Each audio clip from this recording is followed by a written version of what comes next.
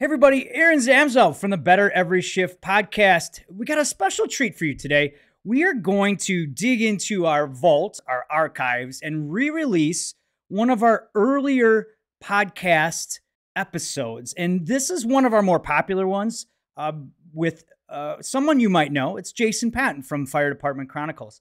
Now, the reason I really love this episode is that he talks about something that we've really hit on a lot of our episodes, and that is, in order to grow, in order to really get better, you need to get uncomfortable, and you got to deal with some things that you may not be comfortable with, face them, learn from them, and get better. And that is one of the great messages that Jason shares. So please take a listen, rate, review, comment, share. Thanks for supporting Better Every Shift. Hope you enjoy.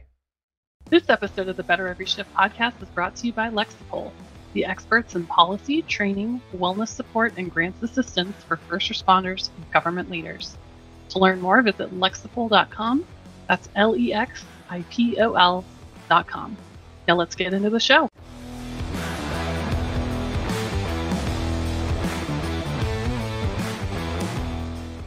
Welcome, everybody, to the Better Every Shift podcast. My name is Aaron Zamzow. There is Janelle Fusquette. And hi, Janelle. Sorry. How are you today? Good. Good. We are already laughing and smiling because you could probably already see we have Jason Patton with us. Hello. Hi, Jason. Thanks for being here, man. Thank you for having me on. I greatly appreciate it.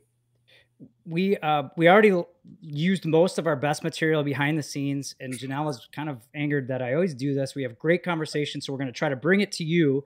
Let me just introduce Jason real quick. If you don't know who he is, you've probably been under a rock because his stuff is everywhere.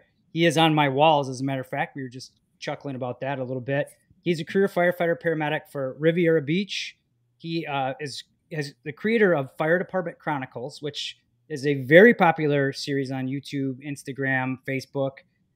He's also the vice president, got connected with Fire Department Coffee, which is a veteran-owned company run by firefighters. He supports and serves as the voice for and an advocate for many, many groups that benefit firefighter charities and health and wellness. And we're going to call him the modern era fire service influencer, the first. You'll take that, right? Or I just said Gary. Yeah. It's a lot of pressure, Aaron. Thanks, dude. Yes. Well, I told you, we've been smiling ever since you got on. Thanks so much for being here. Thank you. It must be my birthday, right, Janelle? Because you booked Jason for my birthday. Is it your birthday? It is my birthday. Happy birthday, buddy. Yeah, happy birthday. Yeah. This is a great gift. Yeah. What's that? You want to take my clothes off? Is that? Yes, that would be great. I mean, well, we'll do it at the end. We got to keep. It was behind the scenes. We were talking. Yeah, about once that, I take right? my shirt off, no one's watching this anymore. That's it. Well, and we got into a lot of a great conversation.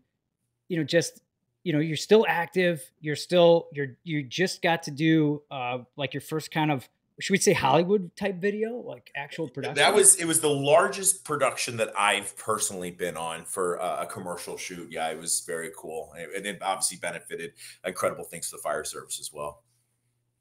Did you ever think from where you started, I think you said you started Fire Department Chronicles in 2015. Mm-hmm.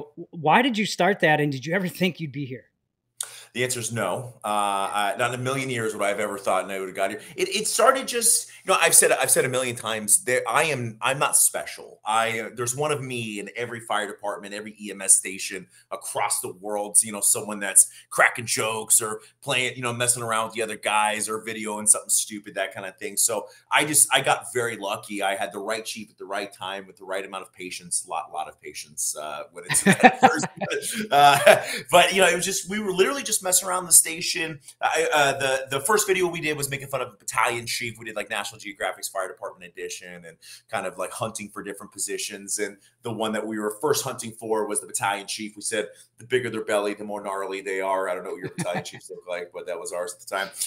And he actually went along with it really well. And it was really fun. And then we did the firefighter, but the one that kind of moved me up a little bit more and kind of put me on the map slightly, and at least in the EMS world, was we hunted for the paramedic via their natural mating call, which is bitching. And I loved it, dude. Yeah, and every time someone's like, "Man, I can't believe you make fun of people," I'm like, "I'm not making fun of people. I'm making fun of myself. Like that is me. I was the one bitching and moaning or doing whatever. It's always it's literally about the people I work with, but a lot of times making fun of myself."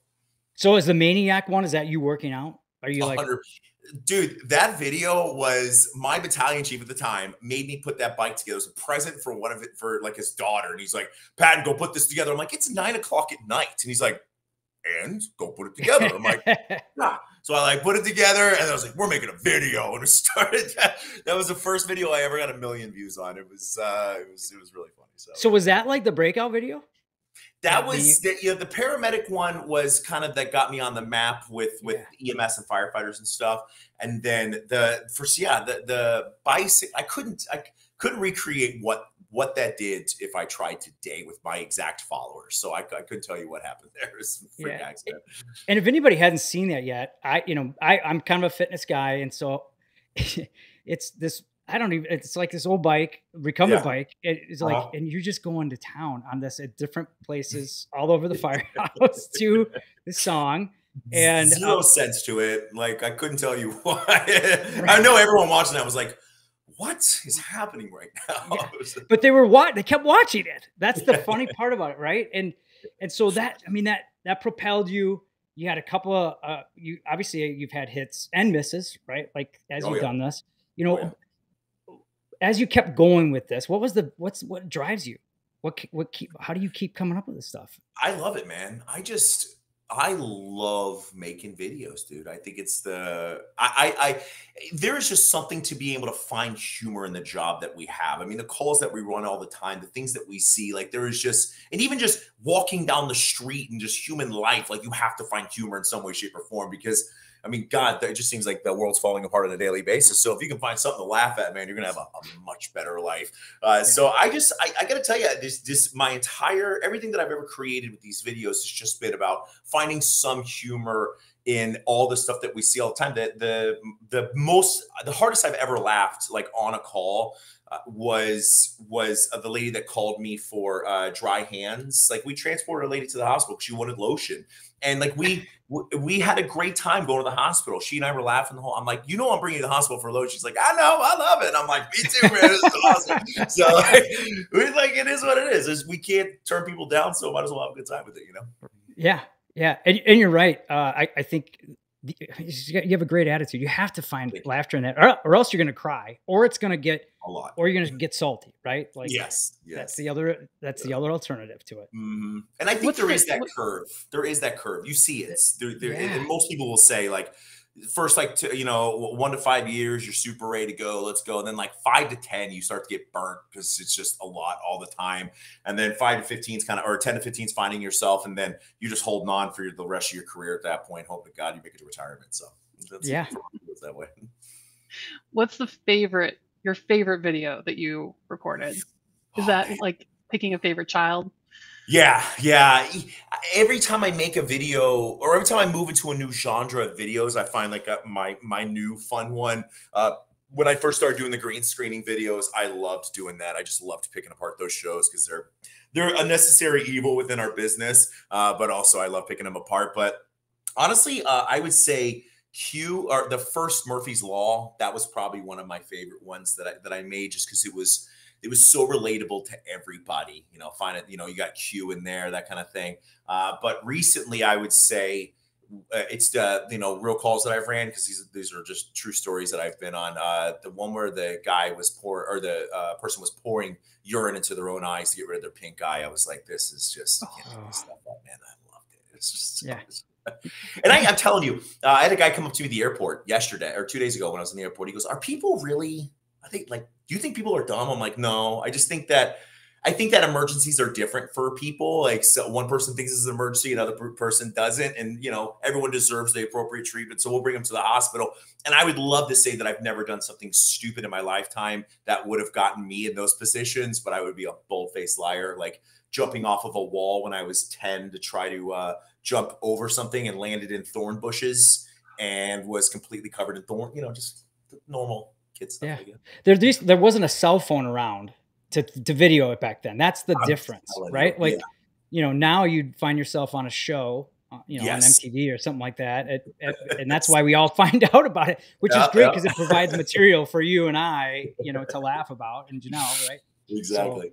yeah, and one thing though, I want to switch it. So you're having fun with this, but then you realized, hey, there was that point you're like, I got 1 million views on this.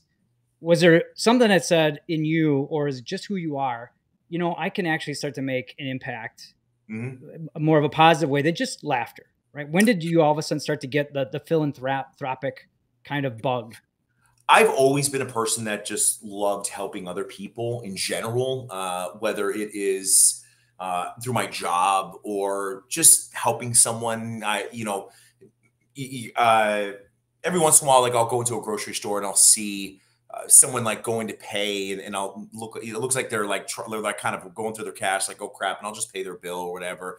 A lady the other day, she came in and she had run out to get her wallet. She was trying to find her wallet, and I just paid for her food while she was gone. Like, I think that kind of stuff is what truly makes the world kind of move a little bit better. And people appreciate that, because those are the moments in people's lives, whether it's $5 or $500, they remember that. That was the time when someone actually did something nice for them. And people have done extremely nice things for me as well. I've been in restaurants eating and people have paid for my food, when I was in uniform. And I'm like, that's an incredible thing. So I think it all came together. It was a natural progression with the videos.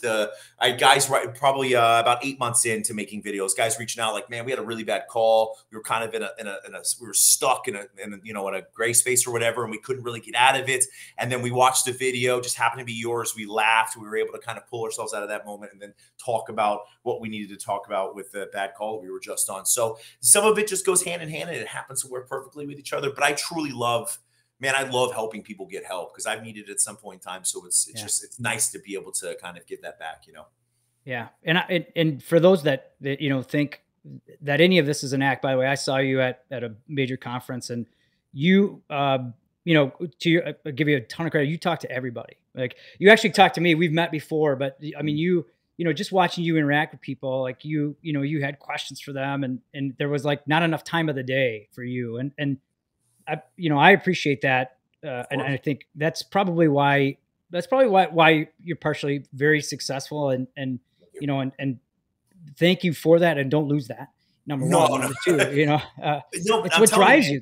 Yeah, no, and I appreciate that, dude, because I love talking to people, man. It's really fun, because you learn some of the most incredible stories when you talk to people, especially firefighters and EMS. Like, FDIC is a whirlwind from the second I get there to the second I leave, but I genuinely want to sit there and talk to people, because I love hearing what people have to say. And I tell you, the most humbling thing I've ever experienced in my life, recently, the Dennis Leary, the Leary Firefighters Foundation featured me. And that is like those are moments where you're like, all right, let's see if people like me or not, because you find out real fast. And it was like, I was blown away. People genuinely had great stuff. And I was like, that's cool, man. I'm glad I've made a positive impact on people, because it definitely could have went the opposite way. So I'm super happy. I think I saw your post, and it's like, Mom, I made it. Like, yeah. Yeah. That's awesome.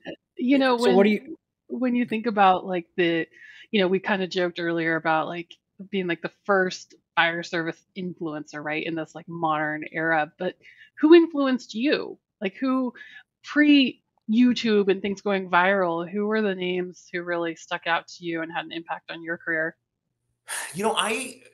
For firefighting, I'm a first generation firefighter. I just through happenstance, someone told me about EMT school, which down here you got to be an EMT or a medic at least to get hired as a firefighter.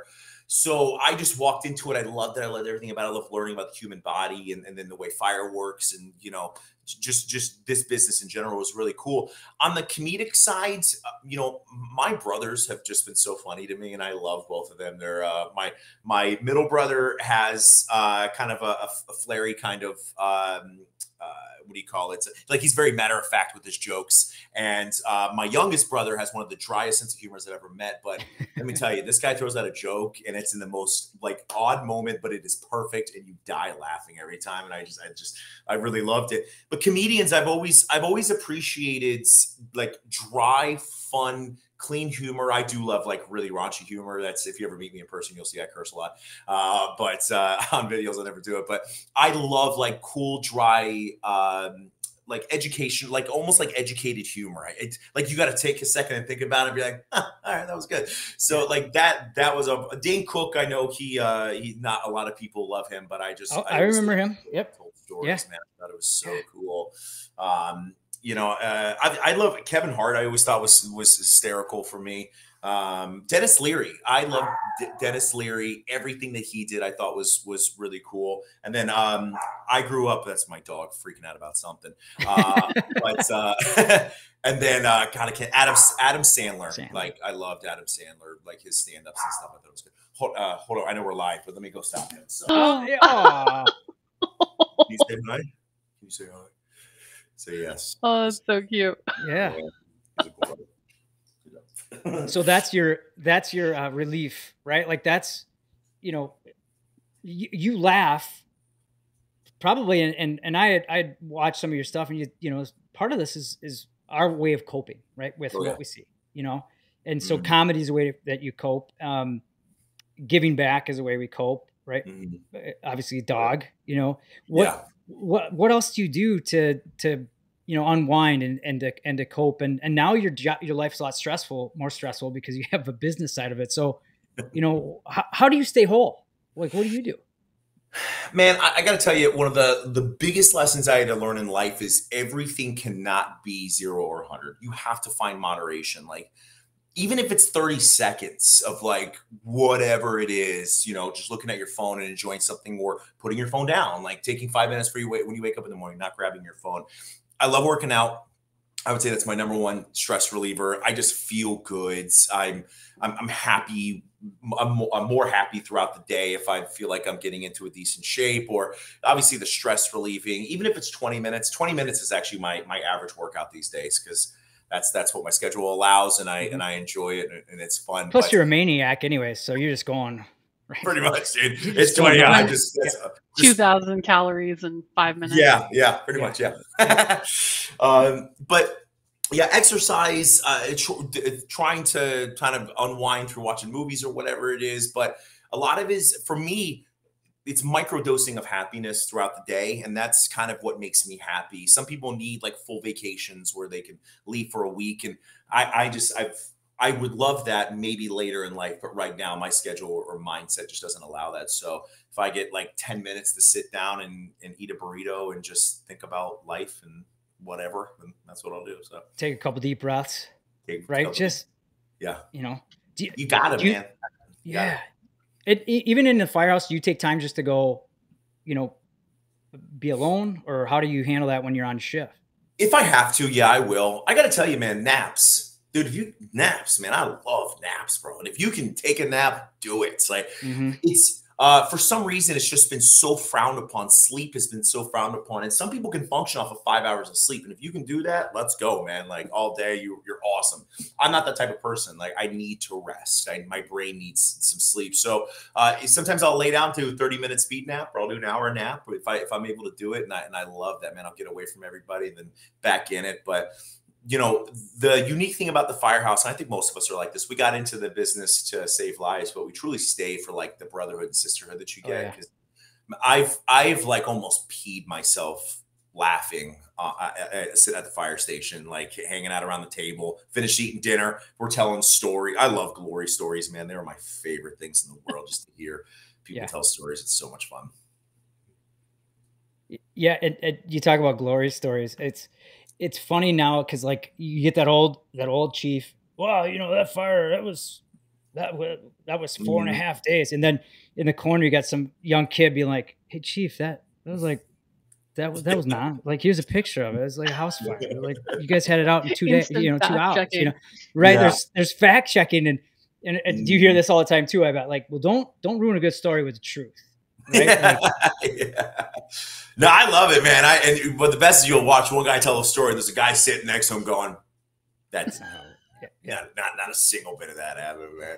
Actually, I had a guy telling a story once. What it's again like to watch this unfold was like, I'll remember this for the rest of my life. A guy telling this story. He was just on this call, literally just left the call. Comes back and he's like, We were breaking the walls down, taking this, and the battalion chief said, "You can't do that." And I said, "Yes, I will." And like as he's saying that, she's walking through the back door behind him.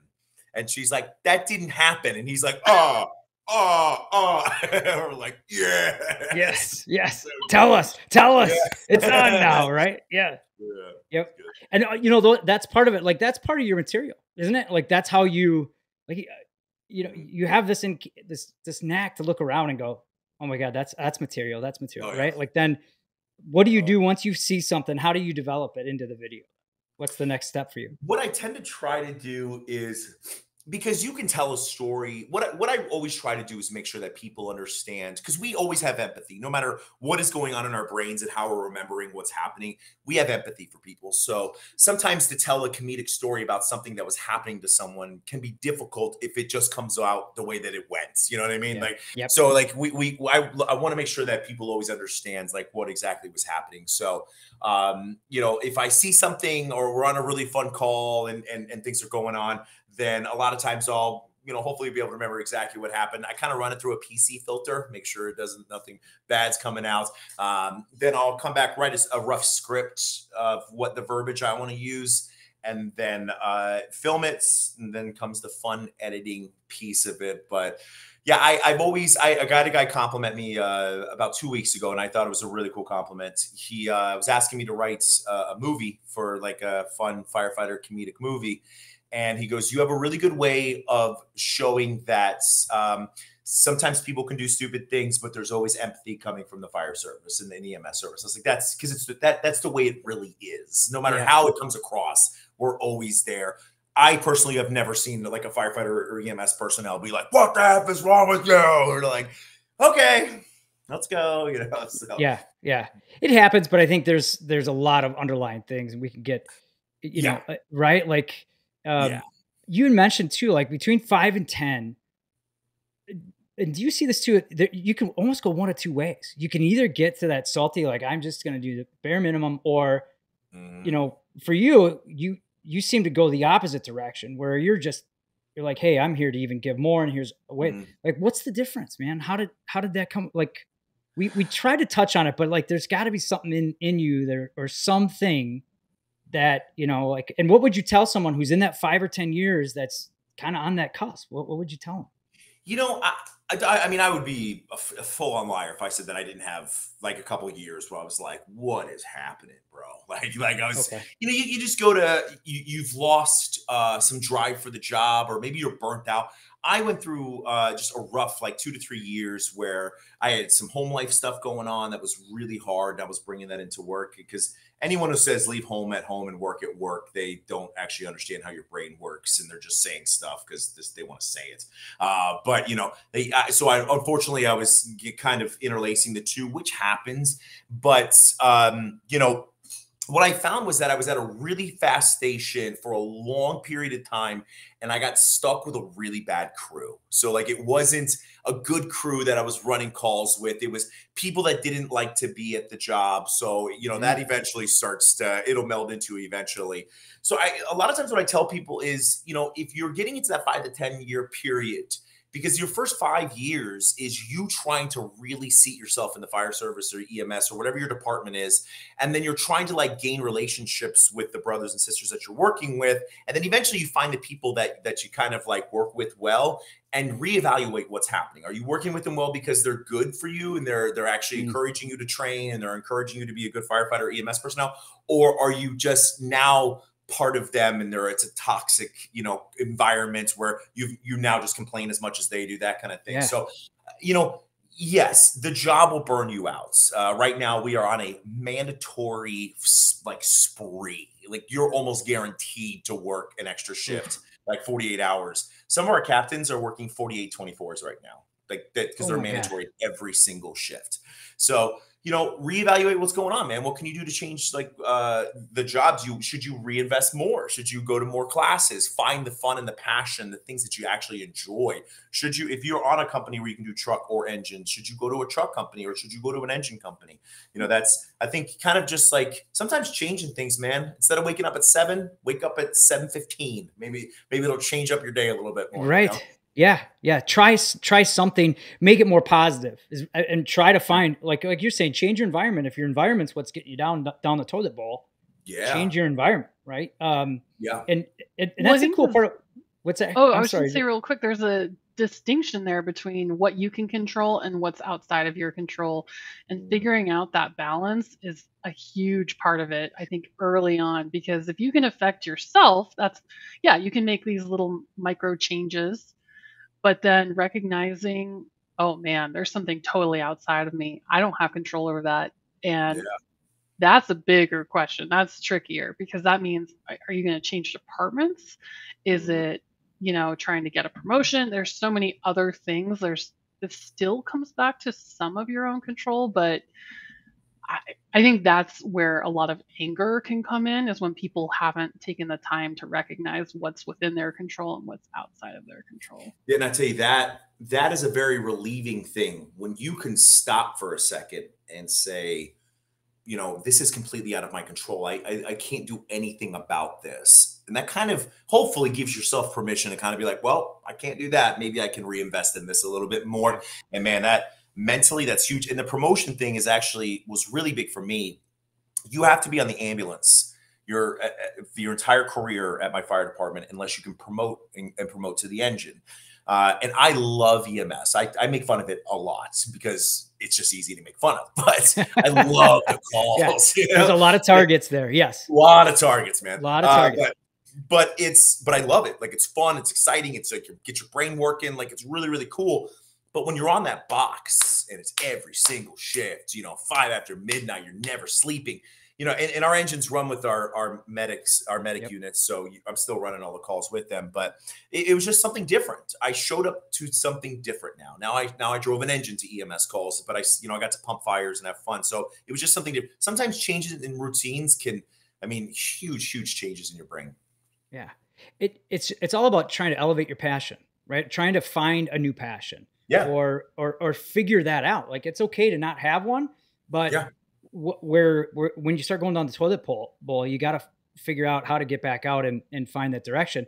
So, with that in mind, though, what's driving your passion right now? I mean, obviously you have, Fire Department Coffee, you got the Chronicles, but you also, you work with a lot of great organizations.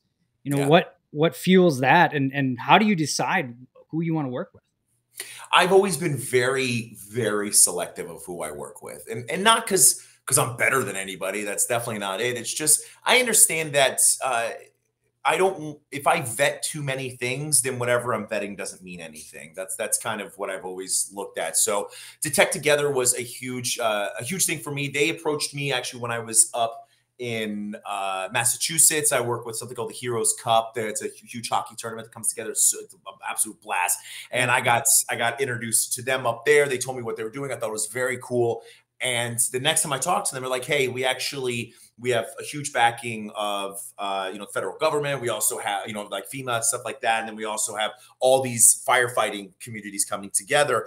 So I got a really cool opportunity to work with them. And it's real firefighter lingo, how to make sure you're not going to die of cancer. Like that. I mean, there's a sign behind you that says, check your poop. Yes. That's amazing. Yeah. Like, yes. So, right.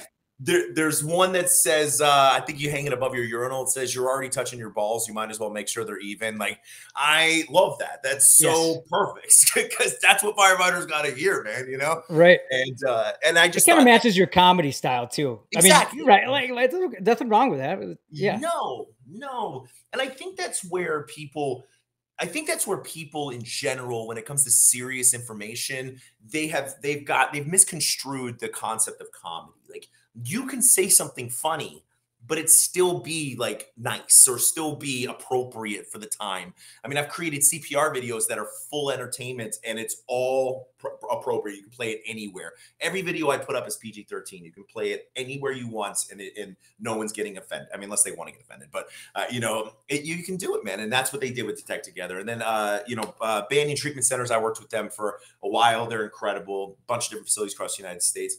I work with these places because those things have affected me at some point. My dad died of cancer. I had some mental health issues at one point in time. And look, everything, just because you are somewhere at some point in time does not mean you're going to remain there. You just change something and then you'll go past that. So it works. Yeah. Yeah. Do you ever get the old, well, this is easy for you to say, look at you, you're able to do all these different things. Now I do have a little background story on you. The first time you ever spoke like, you want to tell that story about how far you've come and you've grown, right? But people I think a lot of times they probably see you and you're like, oh, this comes natural to him. No, it does not.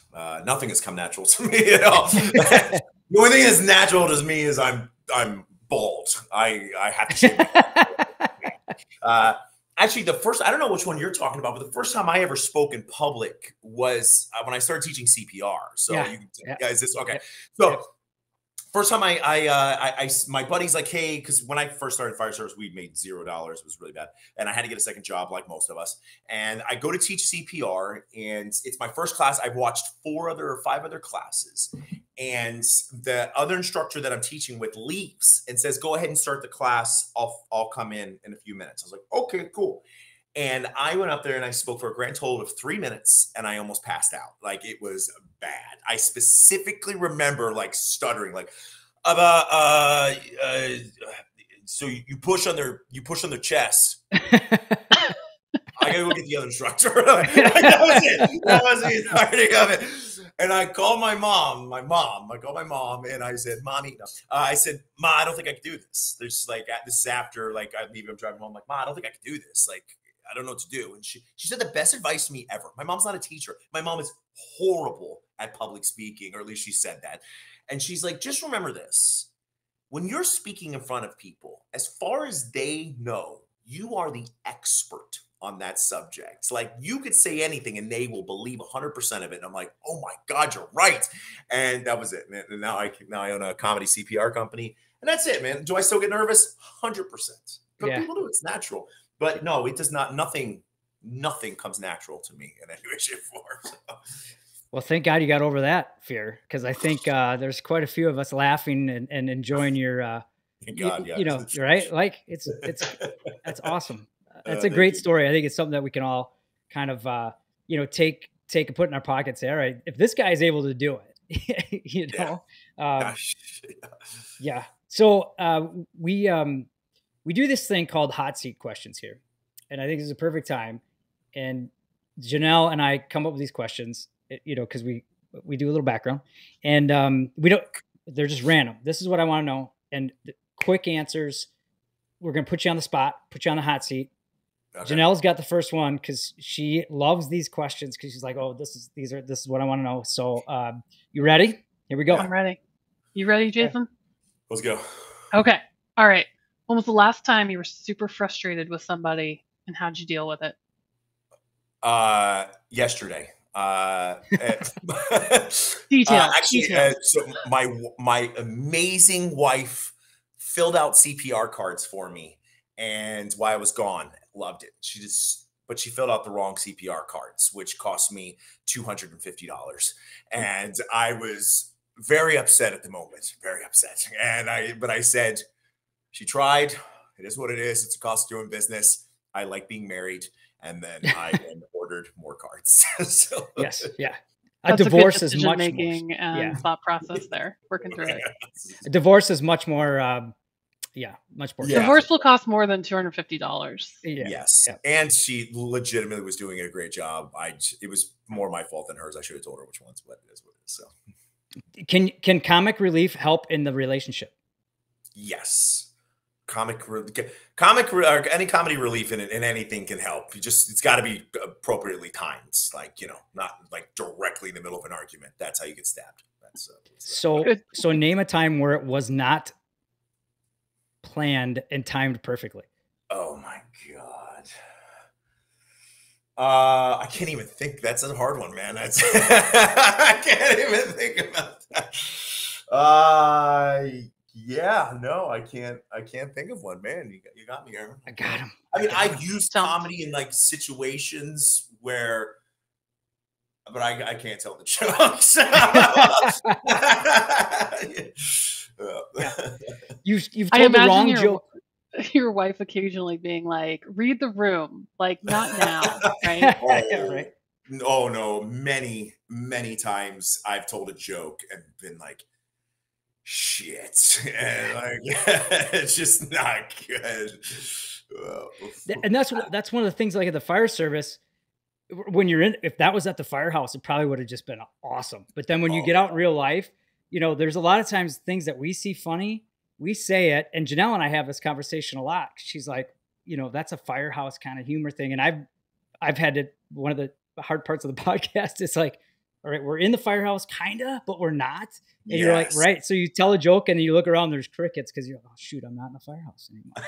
Yeah. So, no, you got to be. And that's what I've always told people. People are like, hey, any advice for people that are getting into the social media game, that kind of stuff? I was like, you're not in the firehouse.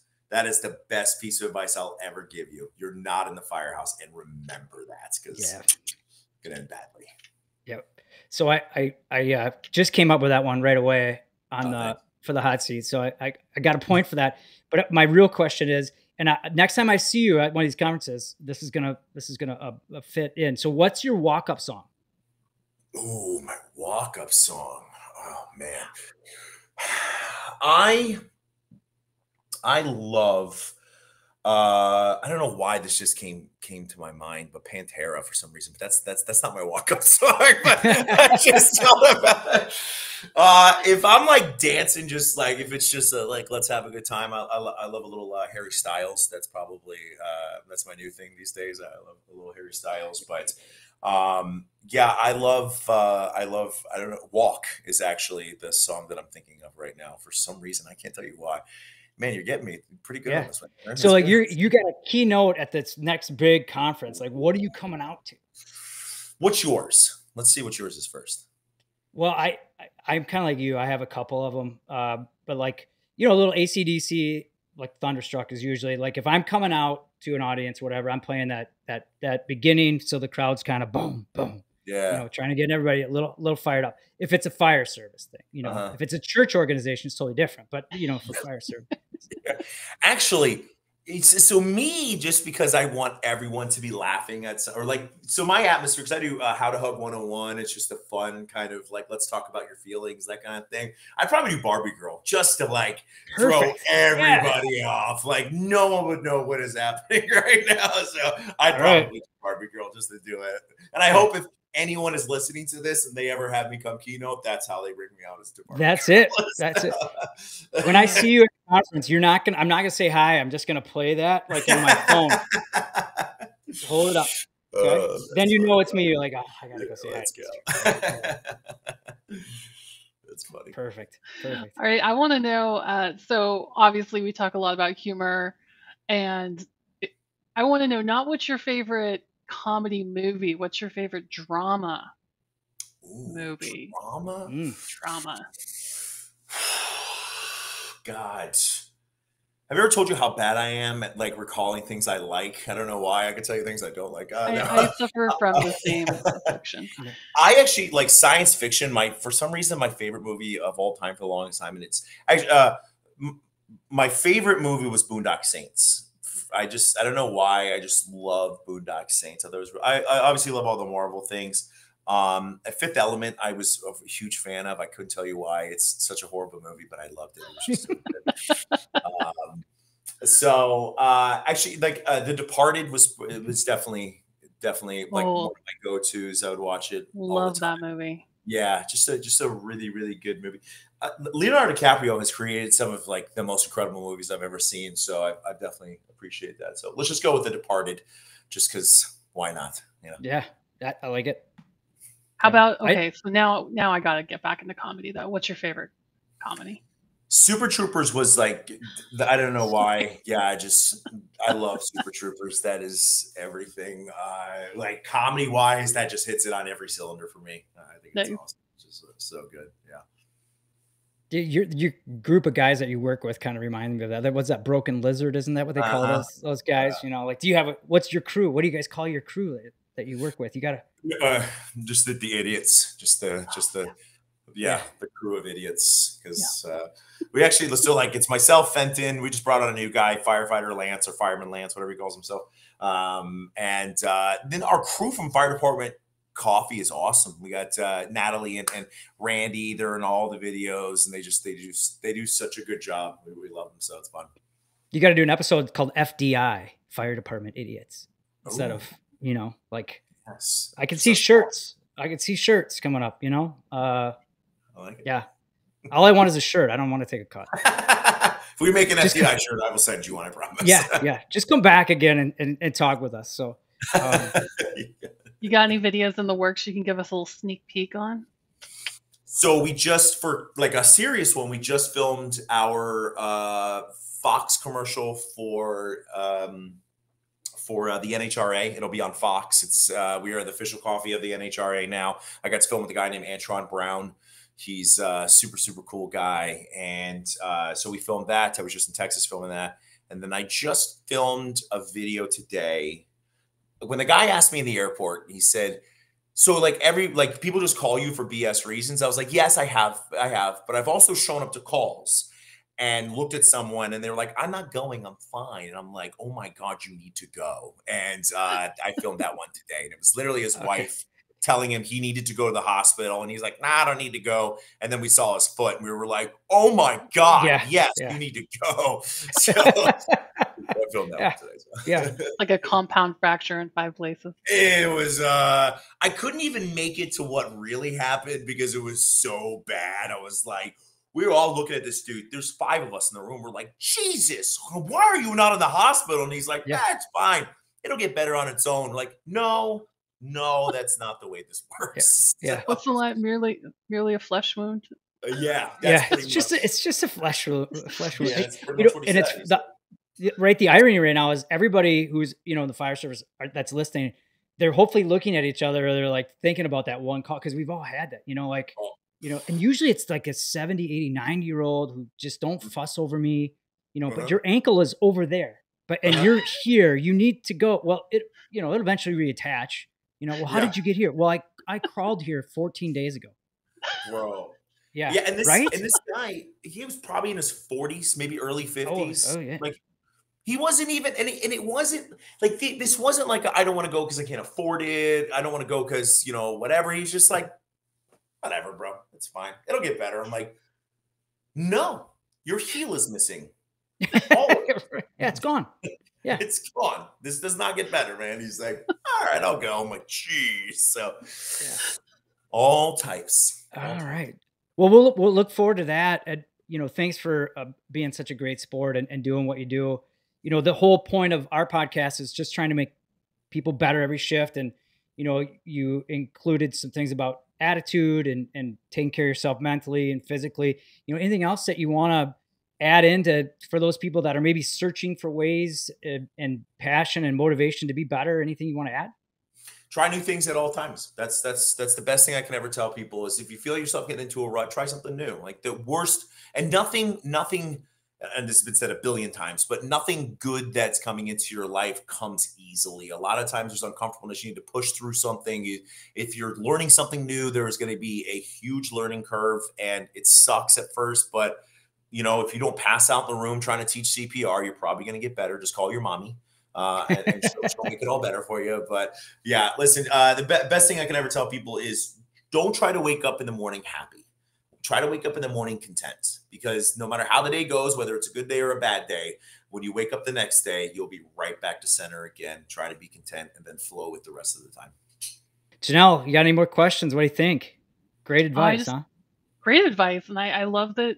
I feel like we're always finding these patterns that keep coming up in the shows. One being uncomfortable. It's okay to be uncomfortable. And take a nap. That's come up in like 3 different shows. Everybody loves naps. Yeah, right. I think that's maybe what I'll do right after this. It's my birthday, for God's sake. Yeah. Well, thank you so much for being on. And my mouth is sore from laughing and smiling. I know Janelle's is as well. And for those of you listening, please email us at bettereveryshift@firerescue1.com. If you have questions, comments, feedback, please rate and review the show. Most importantly, learn something, do something, share something to make you and those around you better every shift. Thanks for listening, everybody.